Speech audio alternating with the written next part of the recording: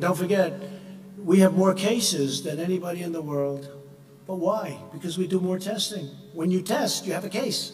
When you test, you find something is wrong with people. If we didn't do any testing, we would have very few cases.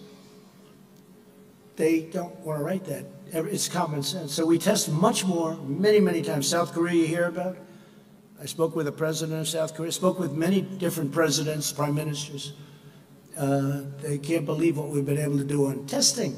They can't believe what we've been able to do on ventilators. We're sending them ventilators. Other countries, Italy, Spain, other countries, France is having tremendous problems. We're helping them with ventilators.